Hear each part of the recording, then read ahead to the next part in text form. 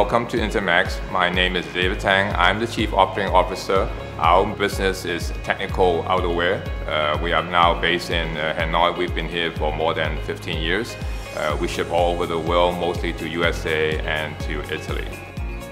Serving to our customers is our major priority. Speed and quality is utmost important these days. Consumers look to buy the best product at the best price available in a very short period of time. So the speed and how we measure our performance is one of the really most critical things that we look at. We started working with Flexport 3 years ago. One of our US customers had some problems with one of the shipping lines. So they asked us to contact Flexport. The speed, how they respond, the ease of communication, not a lot of bureaucracy. That's something that really makes Flexport a little bit different from other forwarders that we work with. The platform is definitely one big advantage that we feel is very easy to work with. It saves us a lot of time in terms of email and phone calls, making corrections. There's a huge positive experience with the platform. It's easy to do the booking.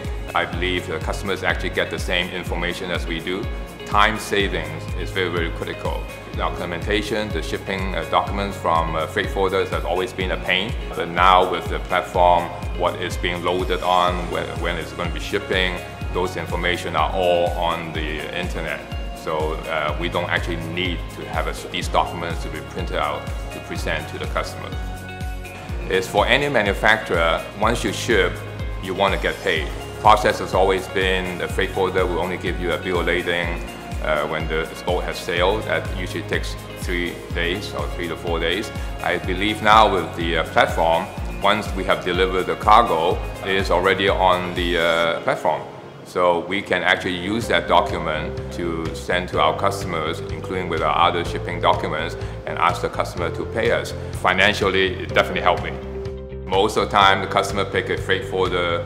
They are based in USA or Europe, but the challenge has always been with the local contacts. They might be speaking a different language, different way of communicating. But so far, once we started with Flexport, it only took us a couple of months, and we thought, wow, these guys really know what they're doing, and they are really helping us to speed up the process.